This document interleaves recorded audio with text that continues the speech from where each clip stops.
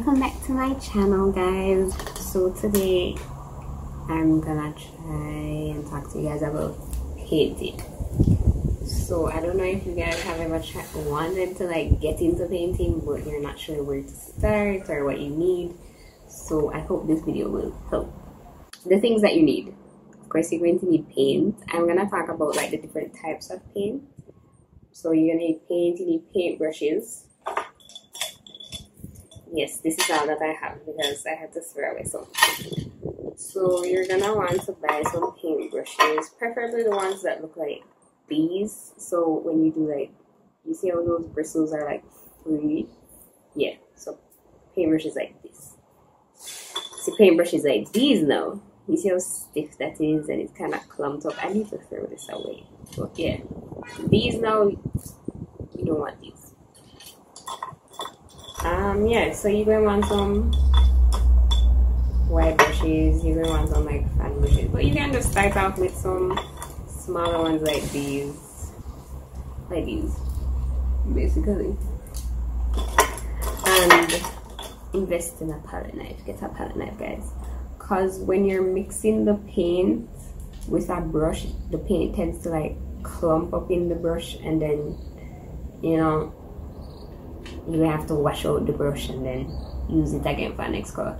With a palette knife now, you can just scoop up the paint, drop it here, so mix it, and then you'll have, first of all, you're going to have twice the amount of paint you'd get from using a palette knife rather than just mixing it with a brush.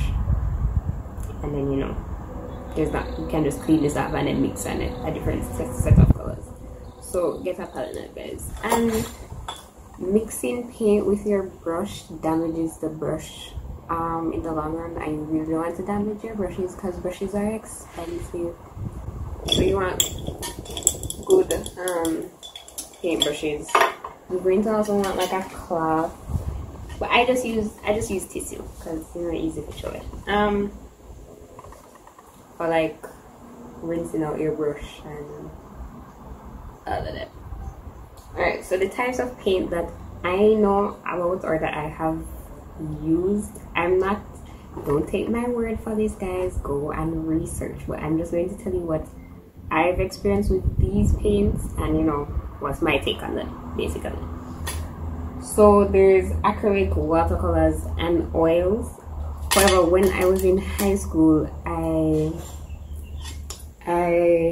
my teacher made us use watercolor to learn, but now that I'm understanding how watercolor is, I don't think you should start with that. I think the cheapest one and the easiest one is acrylic, and what you can do is like, the only problem with acrylic, it dries really fast, so you can just have a little spray bottle beside you, so when it starts to like dry, you can like spray a little water on the canvas, or unlike the paint, so it doesn't dry fast. So for acrylic, my brand really is Breeze, because I don't know which other brands are out here unless you're like in Kingston. So yeah, you don't have to go and buy a whole pack of colors. You can buy the primary colors. So, you know, just get the blue, red, and yellow, get white, and get black.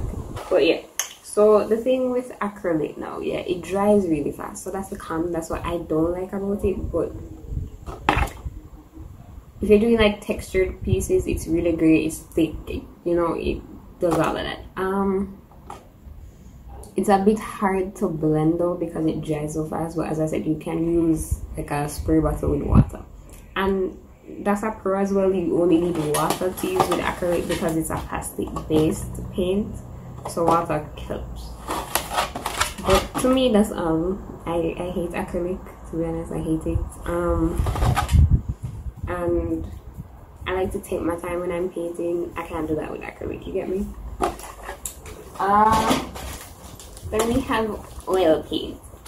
Oil is pretty expensive though, and it's really hard to work with, and it takes a lot of time.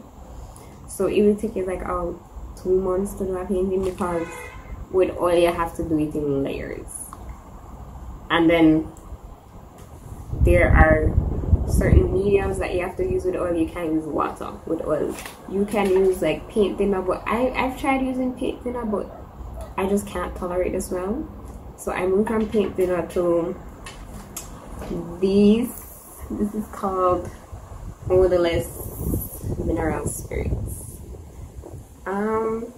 I hear that using linseed oil as a medium is the best way. I haven't tried it as yet. I hope I'll get to try it as soon as I can find the linseed oil. You use these mediums with the oil. The only problem is you have to be very careful about where you put like the cloth that you're wiping these chemicals in, because they will literally catch fire.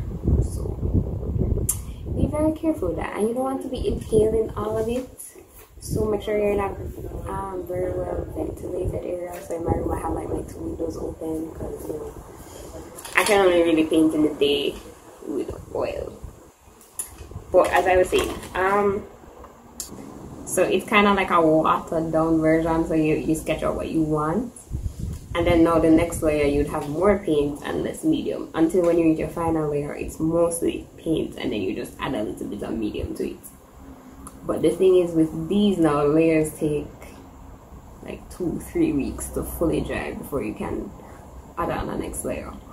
But if you're the type of person that, you know, procrastinates, or you want to like take a break, you have to like sleep on it and then go back next day and see, you know, what's wrong. And then the good thing about it, if you take a break and you go back like days after, if you see something that you don't like, it can be fixed because it's not dry as yet. So that's a pro for me. It may be a con for lots of people, but that's a pro for me, because sometimes when I'm painting everything in a day, I don't realize what I don't like until like I sleep, but sleep it off, and then next day I'm like, oh, I don't really like that, but then I can fix it because it's still wet. If you're like a fast painter and you want to get everything done in one day, acrylic is for you. But if you're all about blending and all of that, well, and then we have watercolor.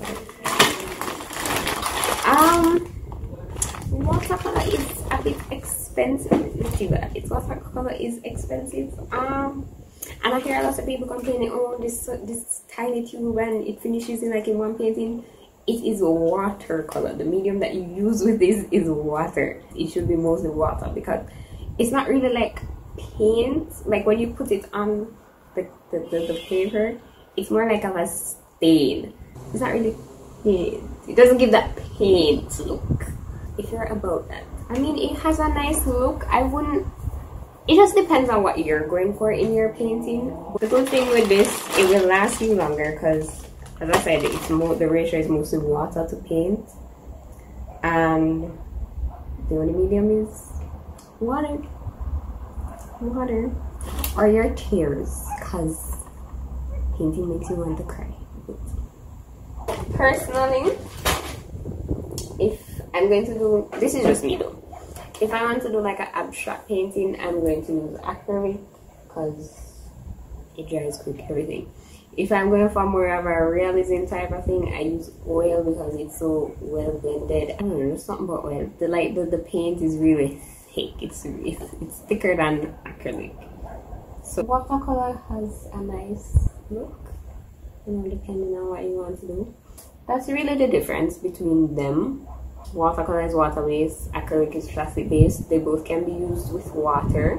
Oil, however, you use it with mediums such as turpentine, mineral spirits, paint thinner, linseed oil. And if you want to use any other oil, make sure it's a drying oil, not a non-drying oil. Non-drying oils would be like, you know, your vegetable oil, them some there. Drying oils now would be like the linseed oil. The most common one is linseed oil though.